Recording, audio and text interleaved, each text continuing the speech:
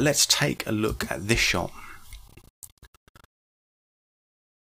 So this shot I'm going to look at is just picking up these reds here and just transforming them just a tiny little amount. I want to sort of maybe push them a bit more towards the orange, kind of darken them down a little bit. But I only want to deal with these reds up here. I don't want to be dealing with the other stuff on this side at all. So let's see how far we can get with this.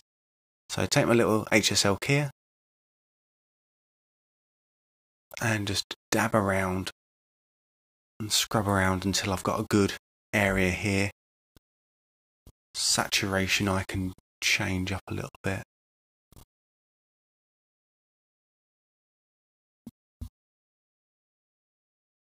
And lightness, so the luma values, can deal with them just a wee bit as well. Okay, so if I take a look at that there, I've got in all of these areas here. In fact, I haven't got that area, which I'm very interested in, which is saturation, which is going to be bright saturated. There we go. But I've also brought in all of this stuff here, which I don't want to touch. So what do? We turn on vignette, keep a circle, come in here, and we can just see this area here is now what we're affecting. I might even want to take this just a little bit further because I'm bringing this in here. So maybe let's see if taking this back. No, I can't take that back too far. So let's just bring the whole thing in.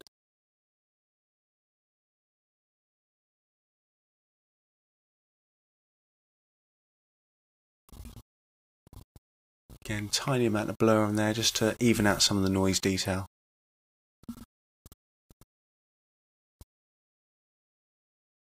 I might revisit that in a second, depending how that looks. So yeah, let's just push this a little bit darker. So just come to the gamma, push it down a little bit there, push it a little bit towards the orange as well.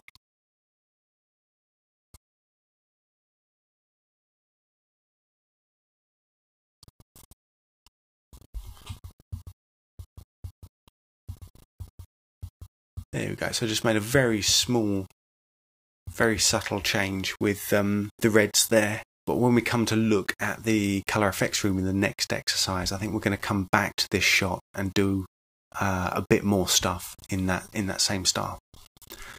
Because of course the colour effects room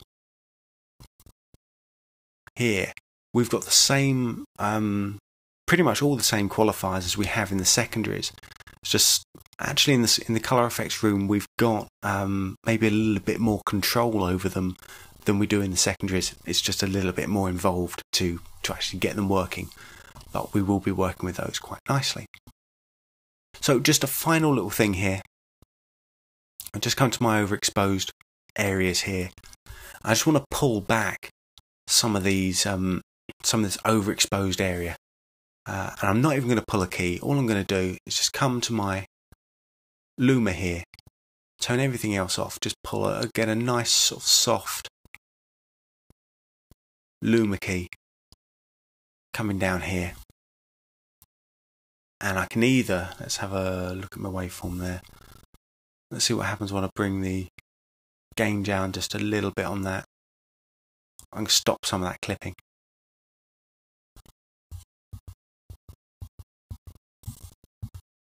So we can see we've got a little bit of more detail coming in here. So before all of this stuff's clipped out, you can see it's going well over the 100. And afterwards, we're just working on this area here on the highlights, and that's just taking that clipping in. So it's just another little way to use some of these keys here. And in exercise 6, I'm going to show you a nice little trick we can use with this luma key here to really limit the corrections that we make in a certain, and give a really nice quick tone to an image.